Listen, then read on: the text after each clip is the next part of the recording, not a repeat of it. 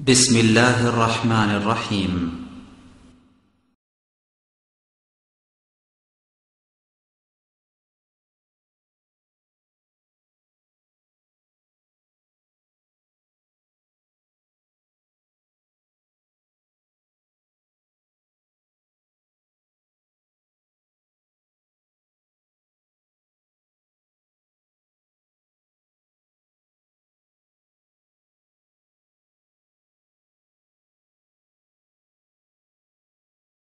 আসসালামু আলাইকুম রহমতুল্লাহ।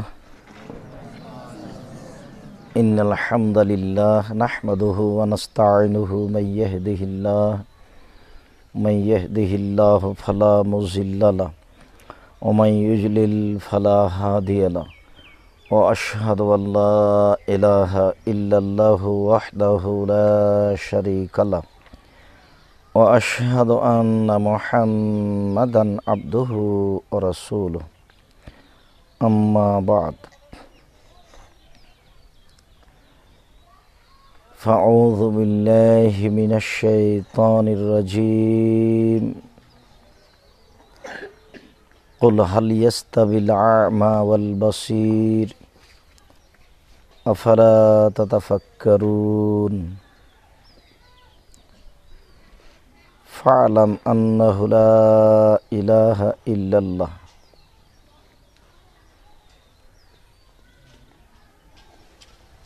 সম্মানিত উপস্থিতি, প্রশংসা আল্লাহর জন্য, শান্তি অবতীর্ণ হোক আল্লাহ রাসূলের উপর সাল্লাল্লাহু আলাইহি ওয়াসাল্লাম।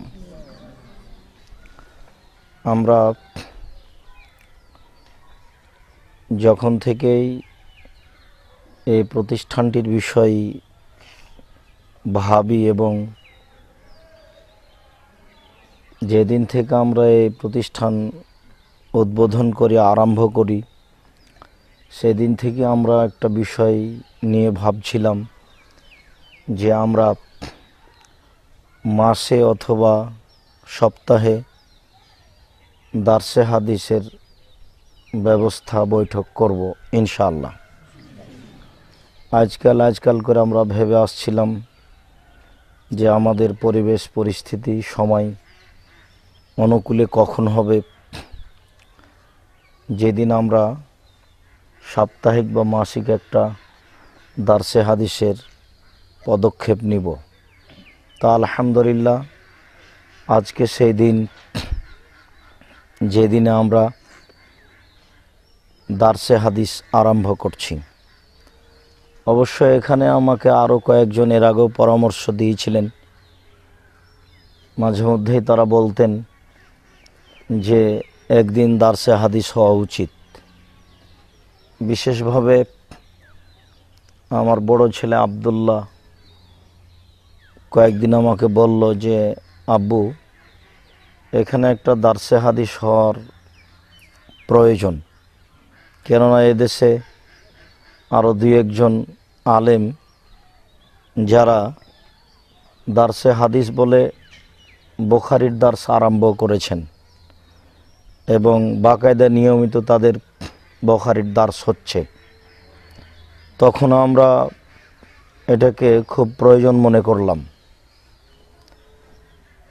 আসলেই সাপ্তাহিক বা মাসিক একটা দারসে হাদিসের বৈঠক হওয়া একান্ত জরুরি। আমাদের এদেশে সালাতের পরে বিভিন্ন মসজিদে বিভিন্নভাবে দিন ধর্মের আলোচনা হয়। আলোচনা সঠিক বেঠিক তারা হয়তো বা বিবেচনা করে না। তারা ধর্ম মনে করেই আল্লাহকে সন্তুষ্ট করার আশায় তারা তাদের বুঝ অনুযায়ী দ্বীনি খিদমত করে আসছেন বলে আমরা দেখতে পাচ্ছি। অনেক মসজিদে আমরা দেখেছি ফজরের সালাতের পরে, মাগরিবের সালাতের পরে দলবদ্ধভাবে জিকির আরম্ভ করেছেন ইমাম সাহেব সাথে মুসল্লিদেরকে নিয়ে। অনেক মসজিদে আমরা দেখেছি যে সালাতের কিছুক্ষণ পরেই তারা সূরা হাসরের শেষের 3 আয়াত উচ্চ স্বরে সবাই মিলে পড়া আরম্ভ করেছে বা করছে। তারা এভাবে দার্স দিয়ে আসছে। আমরা এদেশের প্রায় মসজিদে দেখে আসছি, আসরের পরে, জোহরের পরে বা মাগরিবের পরে ফাজাইলে আমলের দার্স হচ্ছে। আমলের নামে যেসব ফজিলতের কথা রয়েছে, এই আমল করলে এত নেকি হবে, এই আমল করলে এত নেকি হবে, এইসব কথাগুলি তারা সলাতের পরে মসজিদ ভিত্তিক বলে আসছেন।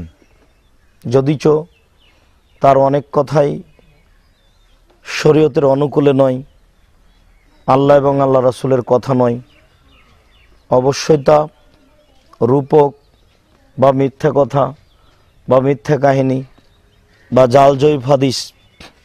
যেমনভাবে সূরাতুল হাসর ফজরের পড়ার একটা আমরা দেখতে পাচ্ছি মানুষের আগ্রহ, তারা দলবদ্ধভাবে পড়ছে এবং মনে করছে যে সূরা হাসরের শেষের 3 আয়াত উচ্চস্বরে এভাবে পড়লে 70,000 ফেরেশতা তাদের জন্য ক্ষমা চাইবে, সকালে পড়লে সন্ধ্যা পর্যন্ত বা সন্ধ্যায় পড়লে সকাল পর্যন্ত।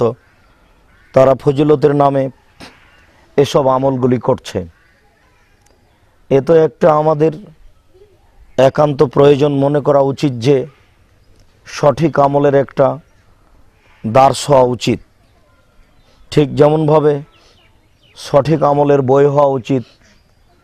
ফাজাইলে আমল মানুষ পড়ছে এবং দেখছে, ওই অনুপাতে আমলও করছে, অথচ অনেক অংশেই নেকির জায়গায় গুনাহ হচ্ছে। কেননা সেটা যদি আল্লাহ এবং আল্লাহ রাসূলের কথা না হয়, তাহলে তা অবশ্যই হবে প্রত্যাখ্যানযোগ্য।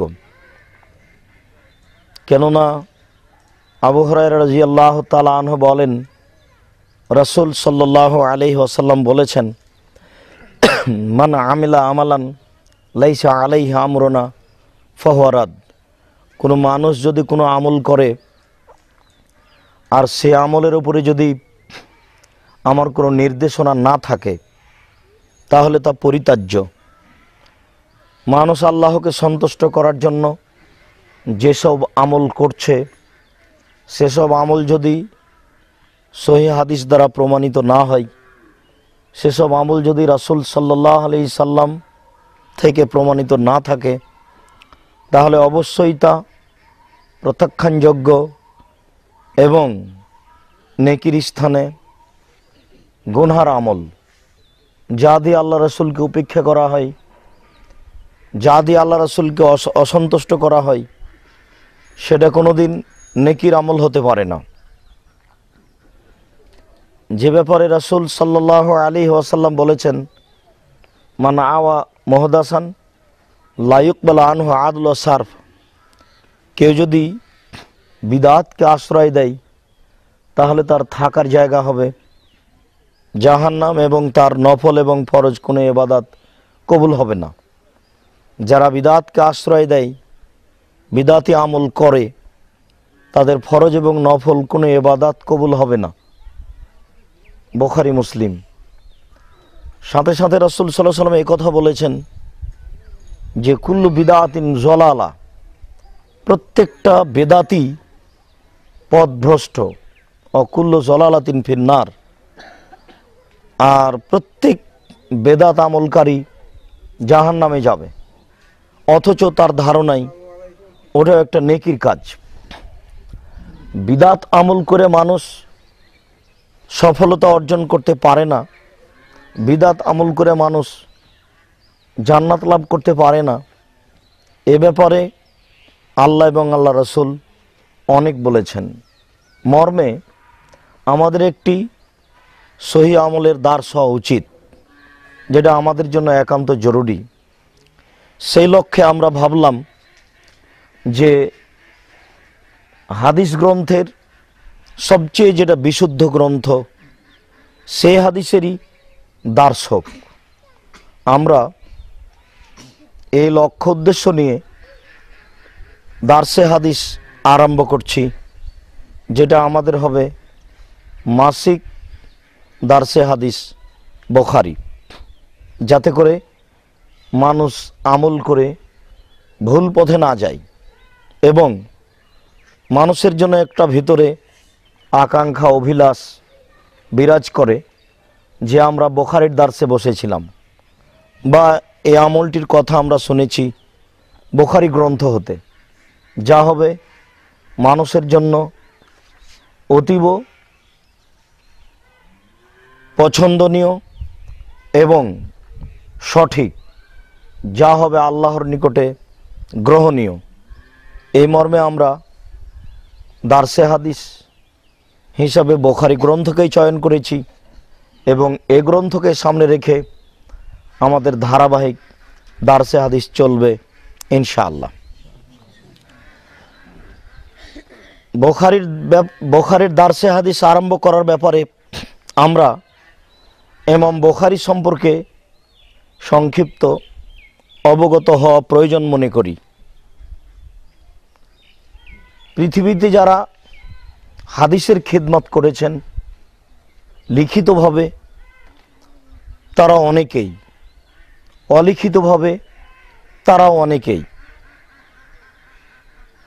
বিশেষভাবে যারা লিখিতভাবে হাদিসের খিদমত করেছেন তার অতুলনীয়, অদ্বিতীয়, সবচেয়ে সম্মানী ব্যক্তি ইমাম বুখারী, যাকে আমরা ইমাম বুখারী বলেই অবগত এবং তার গ্রন্থটিকে বুখারী বলেই জানি, যদিচ তার নাম ইমাম বুখারী নয় আর গ্রন্থটির নামও বুখারী নয়। ইমাম বুখারী রাহিমাহুল্লাহর নাম হচ্ছে মুহাম্মদ ইবনে ইসমাইল আল বুখারী। ইসমাইলের ছেলে মুহাম্মদ। ইমাম বুখারীর নাম হচ্ছে মুহাম্মদ ইবনে ইসমাইল আল বুখারী, বারদেশবাত আল জৌফি। বুখারা একটা জায়গা, ওটে খোরাসানে। খোরাসানটি আবার আপনার ওই রাশিয়ার অন্তর্ভুক্ত। রাশিয়ার অন্তর্ভুক্ত একটি জায়গা খোরাসান। সেই খোরাসানের একটি জায়গা বুখারী বা বোখারা, সেই জায়গায় ইমাম বুখারী জন্মগ্রহণ করেন। সেই কারণে তাকে বুখারী বলা হয়, আর তার গ্রন্থটিকেও আমরা বুখারী বলে জানি। আর তার গ্রন্থটির নাম হচ্ছে আল জামে আস-সাহি আল মুসনাদ মিন উমুরে রাসূলিল্লাহ সাল্লাল্লাহু আলাইহি সাল্লাম ওয়া সুনানি ওয়া আইয়ামিহি। এত বড় শুধু বুখারীর নাম, আল জামে আস-সাহি আল মুসনাদ মিন উমুরে রাসূলিল্লাহ সাল্লাল্লাহু আলাইহি সাল্লাম ওয়া সুনানি ওয়া আইয়ামিহি। ঠিক যেমনভাবে ওনার আসল নামটা সমাজের অনেকেই জানে না, ঠিক তেমনভাবে গ্রন্থের নামটিও অনেকেই জানে না। নামটি তিনি চয়ন করেছেন আল জামে আস-সাহি আল মুসনাদ। জামে বলা হয় এমন গ্রন্থকে যেখানে 12টি বিষয় উল্লেখ থাকে। জামে বলা হয় এমন গ্রন্থকে যার ভিতরে নতুন কিছু দেওয়ার প্রয়োজন থাকে না। জামে বলা হয় এমন গ্রন্থকে যার ভিতর থেকে কিছু বের করার প্রয়োজন থাকে না, যাতে পূর্ণ বিবরণ থাকে, তাকে বলা হয় জামে। আস-সাহি, তিনি সর্বপ্রথম হাদিস গ্রন্থকে সহিহ হিসাবে উল্লেখ করে গ্রন্থ লিখেছেন। তিনি বলতে চেয়েছেন এই কিতাবের প্রতিটি হাদিসই সহিহ। তিনি 6 লক্ষ হাদিস মুখস্থ করে 6 লক্ষ হাদিস থেকে বাছাই করে এই 7275টি হাদিস সহিহ হিসাবে চয়ন করেছেন, যা তিনি এই গ্রন্থে উল্লেখ করেছেন। অবশ্য একটি হাদিসকে বারবার উল্লেখ করার কারণে 7275টি হয়। তবে বারবার যে হাদিসগুলি এসেছে সে হাদিসগুলিকে একবার নেওয়ার পর ছেড়ে দিলে, অর্থাৎ তাকরার ছাড়াই সংখ্যা হিসাব করলে 4000 হয়। তাহলে তাকরার ছাড়াই বুখারী গ্রন্থে রয়েছে 4000 সহিহ হাদিস, আর বারবার এসেছে একে সব জমা করে হিসাব করলে হয় 7275টি। 6 লক্ষ হাদিস থেকে তিনি এই 7275টি হাদিসকে চয়ন করেছেন বিশুদ্ধ বলে, এবং তিনি তার নাম দিয়েছেন আস-সাহিহ। আল মুসনাদ, মুসনাদ ওই সব হাদিসকে বলা হয় যার সূত্র অবিচ্ছিন্ন, যার সূত্র রাসূল সাল্লাল্লাহু আলাইহি সাল্লাম পর্যন্ত পৌঁছে গেছে, পৌঁছিতে কোনো বিচ্ছিন্নতা নেই, তাকে বলা হয় আল মুসনাদ। আমরা এখানে অবশ্য অবগতির জন্য একটা জিনিস পেশ করতে পারি যে অবিচ্ছিন্ন সূত্র বলতে আমরা কি বুঝব। সূত্র বলা হয় কাকে, এই বিষয়ে একটু আগে অবগত হই। যেমন এই একটা কিতাব, এই একটা কিতাব, এই একটা যন্ত্র, এই একটা মোবাইল, আমরা এইখানে মুহাম্মদ সাল্লাল্লাহু আলাইহি সাল্লামকে ধরি,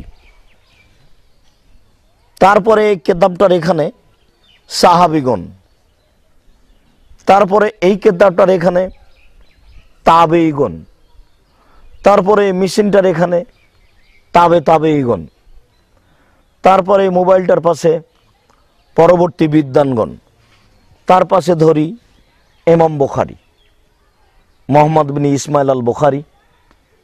ইনি হাদিস নোট করছেন তার শিক্ষক এখান থেকে, ইনি হাদিস নোট করছেন তার শিক্ষক এখান থেকে, ইনি হাদিস বর্ণনা করছেন তার শিক্ষক তাবেঈ থেকে, তাবেঈ হাদিস বর্ণনা করছেন তার শিক্ষক সাহাবী আবু হুরায়রা রাদিয়াল্লাহু তাআলা আনহু থেকে।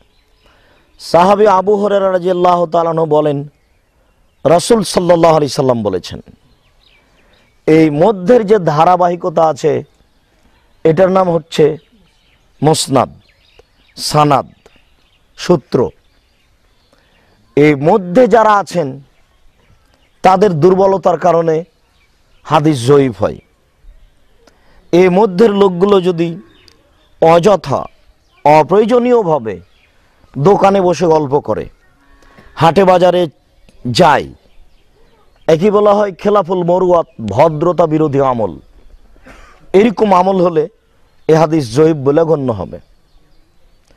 মধ্যের লোকগুলো কোনোদিন কোনো কথা, কোনো হাদিস মুখস্থ করার পরে ভুলে গেছেন, এরকম প্রমাণ হয়ে গেলে এ হাদিস জয়ীফ হবে। মধ্যের লোকগুলির উপরে কোনো অপবাদ, কোনো দুর্নাম, কোনো কিছু এসে গেছে, এরকম প্রমাণ হয়ে গেলে এ হাদিস জয়ীফ হবে। 60 বছরের পরে, 65 বছরের পরে এরকম একটা পর্যায়ে এ হাদিস তারা পেশ করেছেন, এরকম প্রমাণ হয়ে গেলে এ হাদিস জয়ীফ বলে গণ্য হবে। বুখারী গ্রন্থে যে হাদিসগুলি রয়েছে, এই হাদিসের সূত্রগুলি প্রতিটাই হচ্ছে নির্ভরযোগ্য, যার কোনো সূত্রে কোনো প্রকার ত্রুটি নেই। বিদ্বানগণ বলেন যে এই বুখারীর সূত্রে, সানাদে কিয়ামত পর্যন্ত কেউ কিছু দুর্বলতা পেশ করতে পারবে না। তবে এক শ্রেণীর মানুষ বলেন যে বুখারী গ্রন্থের 12টি হাদিসে দেরায়াতান বিবেকগতভাবে সূত্রে ত্রুটি আছে বলে তাদের দাবি, বা আলোচনাগতভাবে ত্রুটি আছে বলে তাদের দাবি, যদিচ সূত্রগতভাবে ত্রুটি নেই এ কথাই ঠিক। মুসলিম গ্রন্থে কিছু হাদিসে ত্রুটি আছে, অনেকের হিসাবে 150 পর্যন্ত হয়, অনেকের হিসাবে 200 পর্যন্ত হয়। যেটা আমরা বলছিলাম যে ইমাম বুখারী রাহিমাহুল্লাহ তার গ্রন্থের নাম দিয়েছে আল মুসনাদ মিন সুনানিহি ওয়া আইয়ামিহি, মুহাম্মদ সাল্লাল্লাহু আলাইহি সাল্লামের সুন্নাত হতে এবং ওই সময় হতে এই হাদিসগুলি চয়নকৃত বাছাইকৃত এই নামে তিনি তার গ্রন্থটি জাতির সামনে পেশ করেছেন। ইমাম বুখারীর আমরা সংক্ষিপ্ত পরিচয় পেশ করি। ইমাম বুখারী রাহিমাহুল্লাহ 13 শাওয়াল 194 হিজরিতে জন্মগ্রহণ করেন।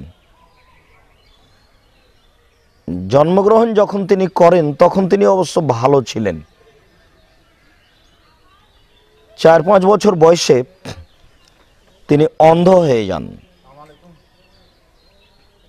তার মা তার জন্য আল্লাহর কাছে বিশেষ প্রার্থনা করেন।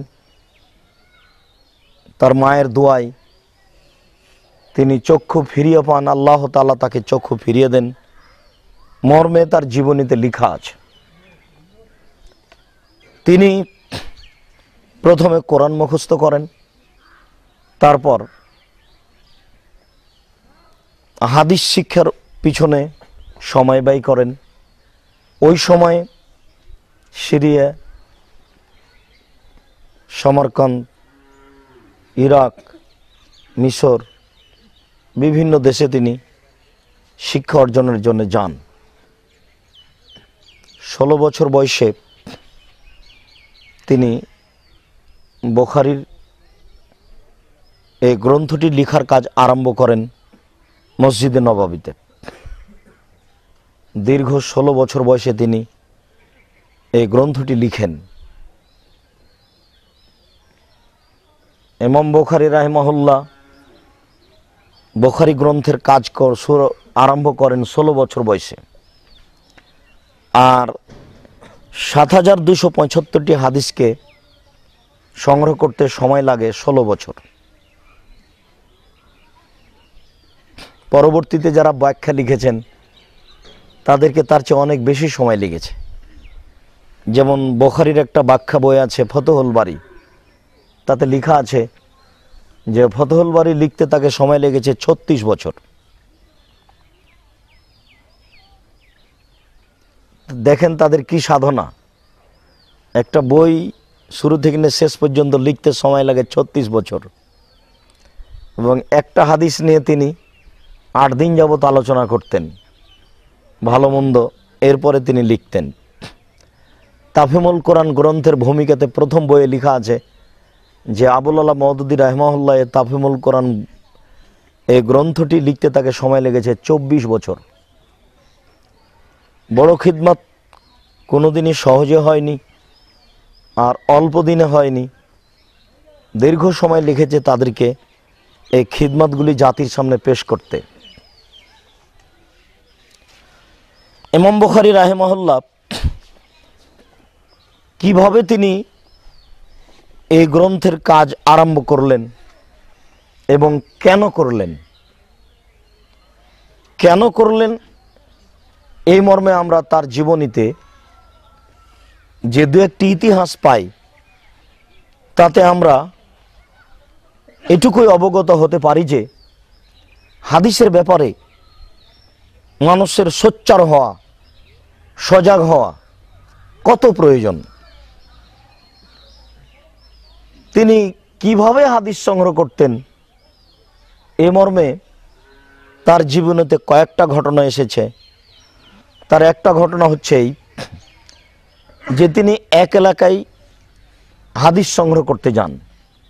শুনেছেন যে অমুক জায়গায় একজন হাদিস পেশ করছেন, সেখানে তিনি হাদিস শিক্ষার জন্য চলে যান। গিয়ে তিনি দেখলেন যে সেই মুহাদ্দিস, সে আলেম, তার একটা ঘোড়াকে ধরল প্রতারণা দিয়ে। কিভাবে? একটা পাত্র তার সামনে তুলে ধরল। তো ঘোড়া মনে করলো এই পাত্রে কিছু খাওয়ার আছে। তারপরে ঘোড়া আগিয়ে আসলো। যখন আগিয়ে আসলো তখনও ঘোড়াটি ধরে নিল। ইমাম বুখারী দেখলেন পাত্রে কিছু নেই। তো ইমাম বুখারী দেখলেন যে এ তো প্রতারণা। যে মানুষ পশু প্রাণীকে প্রতারণা দিতে পারে, সে মানুষ আমাকেও প্রতারণা দিতে পারে। কাজেই এই লোকের কাছে হাদিস শিক্ষা অর্জন করা যাবে না, এই লোকের কাছে হাদিস নেওয়া যাবে না। তিনি তখন ফিরে আসছেন। মুহাদ্দিস বলছেন, কি ব্যাপার, তুমি তো হাদিস শিক্ষার জন্যই আমার কাছে এসেছো, হাদিস শিক্ষা অর্জন না করেই চলে যাচ্ছ। তো ইমাম বুখারী বললেন, দেখেন, আপনাকে আমি যেভাবে ঘোড়া একটা পশু, একটা প্রাণী, অবুঝ প্রাণীকে ধরতে দেখলাম, তাতে আমি বুঝলাম যে আপনি যদি পশুকে প্রতারণা দিতে পারেন তাহলে আমাকেও প্রতারণা দিতে পারেন। আমার কাছেও আপনি মিথ্যে হাদিস পেশ করতে পারেন। আমি আপনার কাছে হাদিস শিক্ষা অর্জন করব না। এ বলে তিনি চলে আসলেন। তার জীবনীতে এই ঘটনা এসেছে যে ওই সময়েও কিছু মানুষ ইমাম বুখারীর উপরে একটা বদনাম আসুক, তার একটা বদনাম ছড়িয়ে যাক, তিনি যেন বিশুদ্ধভাবে এই কাজটা করতে না পারেন, তার একটা চেষ্টা চলেছিল। অনেক ঘটনা, কোনো কোনো এলাকাতে তিনি থাকতে পারছিলেন না।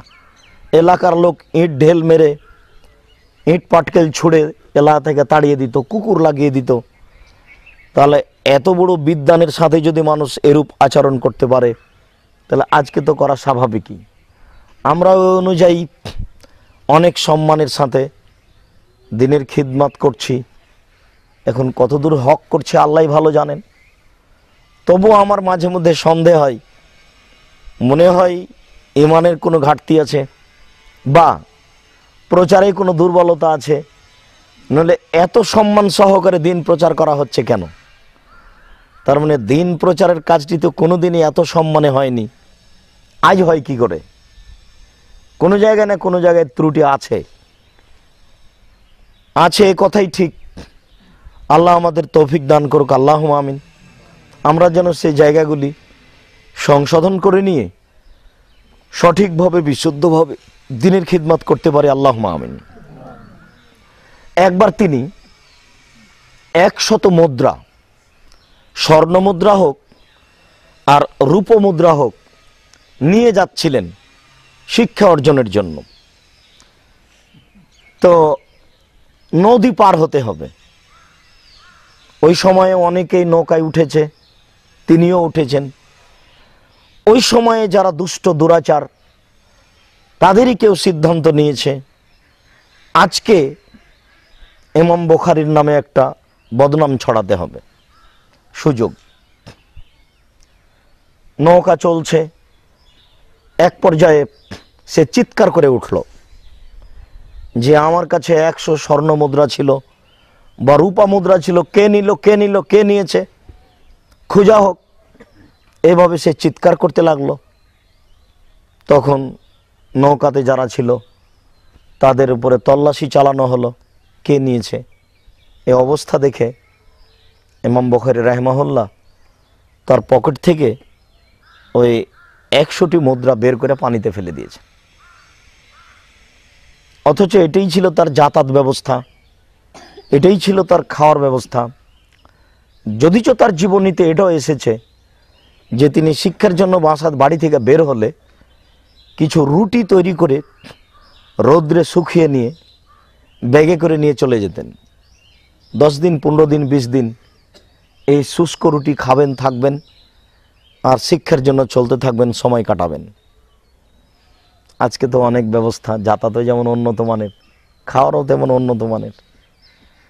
আজকে তো ছেলেরা বুঝতে পারে না পড়াশোনার কত সুবিধা আর অসুবিধা। বোর্ডিংয়ের খাওয়ার একটু সমস্যা কোনো রকম হলে বাচ্চাদের খারাপ লাগে। বাচ্চাদের যা খারাপ লাগে, বাচ্চার বাপ মাকে তার চেয়ে আরও বেশি খারাপ লাগে।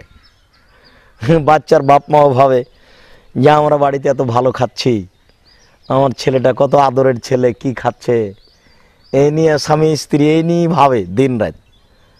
তারপর যখন দেখে যে খাওয়ার ভালো নয়, তখন একটা সিদ্ধান্ত নিয়ে ফেলে। অথচ আমাদের জীবনে, আমার জীবনেই খাওয়ার বিষয়টি যা দেখেছি তা এখনকার তুলনায় কত জটিল, কত কঠিন তা হিসাব করা যায় না। আমাদের খাওয়ার দিত 2 বার, 1 মিনিট আমাদের খাওয়ার দিত 2 বার, একবারে 11টার সময় আর একবার বিকাল 5টার সময়। অল্প ভাত দিত আর একটা রুটি। ভাত ছিল আলো চালের শুষ্ক ভাত, তার মানে ওই চাউল সিদ্ধ করা নয়। ও দেশে ধান সিদ্ধ করে না। কিভাবে ওই ধান থেকে চাউল রেডি করে, ওই চাউলের ভাত, যেটা খাওয়া কঠিন। তারপর একটা ছোট্ট রুটি। তো আমরা অনুমান করতাম যে 3 জনের খাওয়ার হলে 1 জনের হবে। আমার এক সাথীর একটা কথা আমার মাঝে মধ্যেই মনে পড়ে, যে ও বলতো, साथी जी जब कोई मेहमान देखता हूँ तो मेरा दिल तड़प जाता है कि मैं क्या खाऊं और साथी को क्या खिलाऊं। যখনই কোনো মেহমান দেখতাম তখন আমার অন্তরটা লাফ দিয়ে উঠতো যে আমি নিজে কি খাবো আর মেহমানকে কি খাওয়াবো। মানে তাদের পকেটে অবশ্যই ব্যয়বহুল টাকা থাকতো না যাতে বন্ধু বান্ধবকে নিয়ে খেতে পারে, এরকম কোনো ব্যবস্থা তাদের ছিল না। এই কথাই ঠিক। ইমাম বুখারী রাহিমাহুল্লাহ রুটি তৈরি করে রৌদ্রে শুকিয়ে নিয়ে 10 দিন 15 দিনের জন্য বের হয়ে যেতেন শিক্ষার জন্য। এটা তার জীবনেতে পাওয়া যায়। এখন খুঁজতে খুঁজতে যারা খুঁজছে, তল্লাশি চালাচ্ছে, তারা ইমাম বুখারীর নিকটে আসলো। তার ব্যাগ, তার পকেট সব কিছু তল্লাশি চালিয়ে দেখলো যে তার কাছে কোনো টাকা নেই। তখন আর তাকে কিছু বলতে পারলো না। এখন খুঁজে তো পাওয়াই গেল না। নৌকা থেকে নেমে ওই ব্যক্তি এক পর্যায়ে তাকে বলছে যে আচ্ছা, আপনার কাছে তো আমি 100 মুদ্রা দেখেছিলাম, সেটা কি হলো? তল্লাশি চালানোর সময় তো আপনার কাছে সেটা পাওয়া গেল না। তো ইমাম বুখারী বললেন যে যদিচ টাকাটা আমার ছিল, ওই সময়ে যদি টাকাটা আমার কাছে পাওয়া যেত তাহলে এটাই দাবি করা হতো যে এই টাকা আমার, এবং কেউ না কেউ বলতো বা মানুষে বলতো যে টাকা হয়তো বা তিনি চুরি করে নিয়েছেন। একটা কিছু আমার উপরে আসতো, তা আমার উপরে একটা দোষ আসুক, আমি এটা চাইনি। এই জন্য কি রুজি হবে এটা আমি হিসাবও করিনি, আমি টাকাটা পানিতে ফেলে দিয়েছি। একজন মানুষ তার নিজের জীবনের উপরে যেন কোনো ক্লেম, দুর্বলতা, কোনো দোষ না আসে, এই জন্য কীভাবে পদক্ষেপ নিয়ে এই দিনের খিদমত করেছেন যেটা আমরা বুঝতে পারি না। আজকে রেডি আছে এটা সামনে, দেখতে পাচ্ছি যে বুখারী 2 পাটে তৈরি, 7275টি হাদিস আছে, যা আমরা পড়ছি সহজেই। যারা বাংলা পড়ছেন তারাও সহজে পড়ছেন। এর পিছনে কত পরিশ্রম আছে, কত শ্রম আছে, কত ত্যাগ আছে, কত তিতিক্ষা আছে, তা আমরা বুঝতে পারি না। তবে যারা এসব খিদমত করছেন তারা বুঝতে পারছেন যে এতে কত শ্রম আছে, এতে কত ত্যাগ আছে, এতে কত পরিশ্রম আছে। ইমাম বুখারী রাহিমাহুল্লাহ ব্যক্তিগত হিসাবে তিনি খুব সতেজ ব্রেনের মানুষ ছিলেন, খুব সতর্ক এবং হুঁশিয়ার মানুষ ছিলেন। তার সতেজতার বিষয়ে বলা হয়েছে অনেক কথা। তার একটি কথা এভাবে আছে যে তিনি যে শিক্ষকের কাছে শিক্ষা অর্জন করতেন ওই ক্লাসে আরো অনেকেই বসতেন, সবাই শিক্ষকের কথাগুলি লিখে নিতেন, নোট করতেন। কিন্তু ইমাম বুখারী রাহিমাহুল্লাহ শিক্ষকের কথা কখনো নোট করতেন না, লিখতেন না। সময়ে সময়ে দু একজন ছাত্র শিক্ষককে অভিযোগ করলো যে ইমাম বুখারী তো আপনার কথা নোট করে না। তো তিনি বললেন, কি ব্যাপার মোহাম্মদ ইবনে ইসমাইল, তুমি আমার কথা কলমে লিখো না, নোট করো না কেন? তো তিনি বললেন, না আমাকে নোট করা লাগবে না, আমার এগুলো স্মরণে আছে। শিক্ষক তো অবাক হয়ে গেলেন, বলো কি তুমি, তোমার স্মরণে আছে মানে? তো সেই দিন ছিল 16তম দার্স, মানে 16 দিন দার্স হয়েছে। এটা হচ্ছে 15 দিন পার হওয়ার পরে 16 দিনের দার্স। দার্স শেষে তিনি বললেন যে বলো তো দেখি তাহলে প্রথম দিন থেকে আজ পর্যন্ত যে আমি দার্সে কথাগুলি বলেছি কি তোমার মনে আছে তুমি বলো। তখন তিনি বলা আরম্ভ করলেন, আর যারা কলমে নোট করেছিলেন তারাও দেখা আরম্ভ করলেন। তাতে লেখা হয়েছে যারা নোট করেছিলেন তাদের নোটে কিছু 19-20 হয়েছে, তার বলতে কোনো আগে পিছে 19-20 হয়নি। তাহলে তো মানে কম্পিউটার মেশিন তো ফেল। এই মেশিনগুলো তো অনেক সময় অনেক কথা ধরতে পারে না, এলোমেলো হয়ে যায়। মানুষের কম্পিউটারকে রেডি হতে অনেক সময় লাগে, তার উপরন্তু একটার মধ্যে আর একটা ঢুকে যায়। মানুষের ব্রেন কেমন তার এই ঘটনাটাতে বোঝা যায়। যদিচ আরো অনেকের কথা এরকম দেখা যায়, তাদের বাস্তবতা আছে কিনা এটা মানুষের জীবনে ছড়িয়ে আছে। যেমন অনেকদিন আগে একটা ক্লাস 3-তে গল্প পড়া হতো আবুল কাসেম ফজলুল হক, শেরে বাংলা আবুল কাসেম ফজলুল হক, দুরন্ত ডানপিটে শেরে বাংলা আবুল কাসেম ফজলুল হক। তিনি একদিন ওই টেবিলে যেসব বইগুলি আছে ওগুলি ধরছে আর ছুঁড়ে মারছে। তখন তার পিতা তার হাতটা ধরে নেয়, এভাবে বই ছুঁড়ে মারছো কেন, কি হয়েছে? তখন উনি বলছেন, কেন এসব বই দিয়ে কি হবে? কি হবে মানে এগুলো পড়বা? তো এসব আমার বই পড়া হয়ে গেছে। তোমার পড়া হয়ে গেছে? বলো তো 10-এর পাতায় কি আছে, 20-এর পাতায় কি আছে, 30-এর পাতায় কি আছে? তো পিতা বলার সাথে সাথে হুবাহু বলতে লাগলেন। তখন পিতা বললেন, হ্যাঁ তুমি একদিন মানুষের মতো মানুষ হবে। তাহলে এটা পূর্ণ যদি ঠিক না হয় তবুও সতেজ ব্রেনের মানুষ ছিলেন, এটা তার বোঝা যায় কর্মে। তার জীবনেতে এটা কথা লেখা আছে যে ওয়েস্ট বেঙ্গলে যখন ও কলকাতায় পরীক্ষা দেওয়ার জন্য গেলেন 3 মাস আগে, তখন তার বন্ধু তাকে বলেছিল যে আরে তুমি অঙ্ক বুঝো না বলেই ইংরেজি সাবজেক্ট নিয়ে পড়াশোনা করো, ইংরেজি নিয়ে তুমি পড়ছো। তখন বলে আমি অঙ্ক বুঝি না, মানে আমি ইংরেজি সাবজেক্ট বাতিল করলাম, অঙ্ক নিয়ে পরীক্ষা দেব। তো 3 মাসের প্রস্তুতি নিয়ে অঙ্ক নিয়ে পরীক্ষা দিয়ে পুরো বেঙ্গল, সম্পূর্ণ বেঙ্গলে সবার চেয়ে বেশি নাম্বার উঠিয়েছিল। এই সব সাধারণ মানুষগুলি যদি এরকম হয়, তাহলে যাদের ব্যাপারে আল্লাহর একটা বিশেষ দয়া, যাদের কাছ থেকে আল্লাহ বিশেষ খিদমত নেবেন, তাদের বিষয়টি ভিন্ন, এটাই স্বাভাবিক। তাদেরকে আল্লাহ ওইভাবে বিবেক দিয়ে, ওইভাবে ব্রেন দিয়ে, ওইভাবে সুযোগ দিয়ে সৃষ্টি করেছেন। যদিচ দুনিয়া তাদের কাছে খুব কঠিন ছিল, পরিস্থিতি কোনোদিন তাদের অনুকূলে ছিল না, সামাজিক অবস্থা তাদের কাছে কোনোদিন অনুকূলে ছিল না, এরপরেও তারা দিনের খিদমত এইভাবে করেছেন। ইমাম বুখারী রাহিমাহুল্লাহর জীবনীতে এরকম কিছু ঘটনা পাওয়া যায় তার ব্রেনের সতেজতার ব্যাপারে, তার হাদিস সংকলনের ব্যাপারে, তার পরহেজগাতির ব্যাপারে। তিনি কেন এ হাদিস সংকলন করতে লাগলেন তার জীবনীতে এইসব তথ্যগুলি খুঁজলে একটি তথ্য পাওয়া যায় যে তিনি একদিন স্বপ্নে দেখছেন যে রাসূল সাল্লাল্লাহু আলাইহি সাল্লাম ঘুমিয়ে আছেন, তার গায়ে মাছি বসছে। তো তিনি পাখা দিয়ে সেই মাছিগুলিকে সরিয়ে দিচ্ছেন। মুহাম্মদ সাল্লাল্লাহু আলাইহি সাল্লাম ঘুমিয়ে আছেন আর ইমাম বুখারী পাশে প্রতীক্ষমান পাখা হাতে করে যতবার তার গায়ে মাছি বসছে ততবার তিনি সরিয়ে দিচ্ছেন।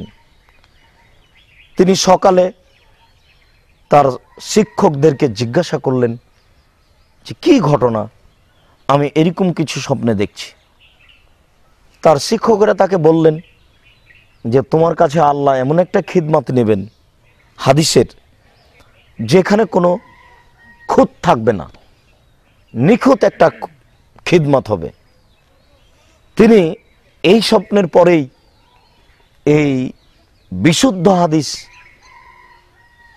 গুলি জমা করার সিদ্ধান্তটি নেন এবং এই কাজ আরম্ভ করেন। কাজ আরম্ভ করার ব্যাপারে তার সতর্কতা দেখা যায় এইভাবে যে তিনি প্রত্যেকটা হাদিসের পূর্বে গোসল করেছেন, অজু করেছেন, 2 রাকাত সালাত আদায় করেছেন, ইস্তেখারা করেছেন, তারপরে হাদিসটি এখানে চয়ন করেছেন, লিখেছেন। তাহলে 7275টি হাদিসের ব্যাপারে তার প্রস্তুতি এবং শ্রম দেখেন। প্রত্যেকটা হাদিসের প্রথমে তিনি গোসল করে, অজু করে, ইস্তেখারা করে এই হাদিসে তিনি জমা করেছেন, এই হাদিসগুলি তিনি সংকলন করেছেন। আর আজকে আমার মাঝহাবি ভাইরা হাদিস গ্রন্থ পড়াচ্ছেন বুখারী এবং সম্মানটা সমাজের কাছে ঠিকই নিচ্ছেন, ছাত্রদের কাছে সম্মানটা ঠিকই নিচ্ছেন। সব ছাত্র বলছে যে ইনি আমাদের বুখারীর ওস্তাদ, দেশবাসী বলছেন যে ইনি হচ্ছেন বুখারীর শিক্ষক। বেতনও ভালো, মান সম্মানও ভালো, সুবিধাও নিচ্ছেন, কিন্তু মানার বিষয়টি যখন আসছে তখন তারা বলছে শুধু তো তোমরা বুখারী বুখারী করো। বুখারী কি সব? তাতে কি সব হাদিস আছে? মানার ব্যাপারে তাদের এই কথা। আর কি কোথাও সহিহ হাদিস নেই? দেখেন মানার ব্যাপারে তারা কত পিছনে চলে যাচ্ছেন। অথচ দুনিয়াতে এইভাবে সতর্কতা অবলম্বন করে অন্য খিদমত তো দূরের কথা, আর কোনো হাদিস গ্রন্থে এভাবে লেখা নেই। এরপরে এই হাদিসের দার্স আজকে সাপ্তাহিকভাবে, মাসিকভাবে অন্য কোথাও চলছে না, যেটা একান্ত জরুরি। সাপ্তাহিক দার্স হলে বুখারীরই হোক, মাসিক দার্স হলে বুখারীরই হোক, 5 ওয়াক্ত সালাতের পরে বা ফজরের পরে বা আসরের পরে যদি হাদিসের দার্স হয় তাহলে মানুষের জন্য এই বুখারীর হাদিসের দার্স দেওয়াই উচিত। আমরা বলি না যে বুখারী ছাড়া পৃথিবীতে আর কোনো সহিহ হাদিস নেই, এই কথা আমরা বলি না।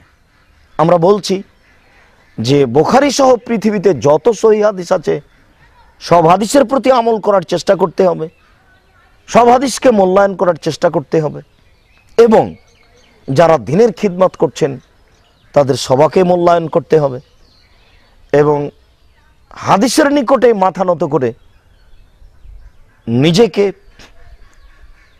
খাটো করে মেনে নেওয়ার একটা মন মানসিকতা নিয়ে আগিয়ে আসতে হবে, তাহলে সহজ হবে। সম্মানিত উপস্থিতি, আমরা আজকের আলোচনার সূচনাতে বুখারীর দার্সের ব্যাপারে কিভাবে তিনি বুখারী আরম্ভ করলেন এ নিয়ে আমরা আলোচনা করব। আজকে সংক্ষিপ্ত কথা এতটুক যে প্রায় গ্রন্থকারী সূচনাতে এক একটা আলোচনা করেছেন যেমন ইমাম আবু দাউদ, ইমাম নাসাই, ইমাম তিরমিজি রাহিমাহুল্লাহ, এনারা তার হাদিস গ্রন্থে পবিত্রতার আলোচনা প্রথমে নিয়ে এসেছেন, কিতাবুত তাহারাত। তো কিতাবুত তাহারাত কেন এনেছেন?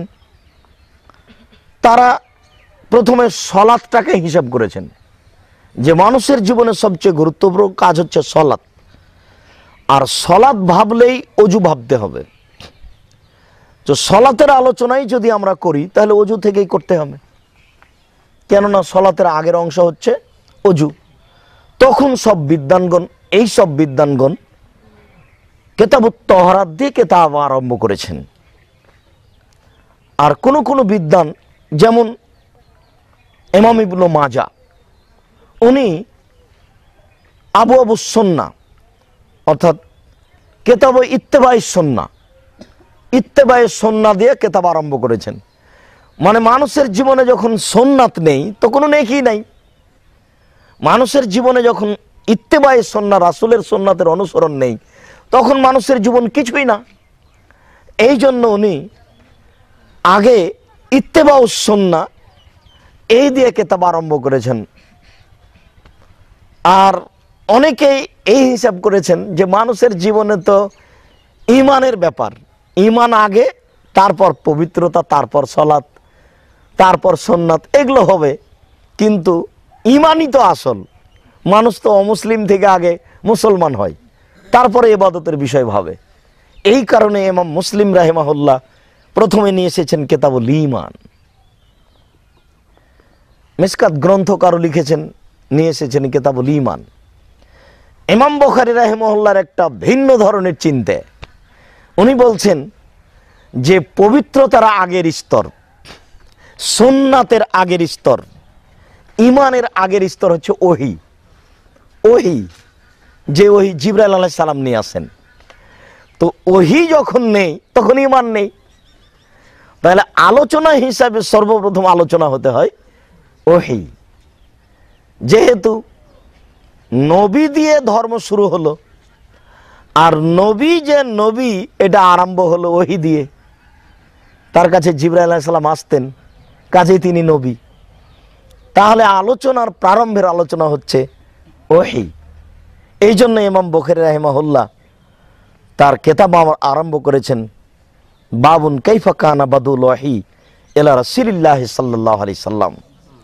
তার সূচনা যে কিভাবে রাসূল সাল্লাল্লাহু আলাইহি সাল্লামের নিকটে ওহী আরম্ভ হলো, ওহীটা কিভাবে আরম্ভ হলো, কখন থেকে, কিভাবে জিবরাইল আসতেন, কি আকৃতিতে আসতেন, এই নিয়ে তিনি একটা আলোচনা পেশ করবেন।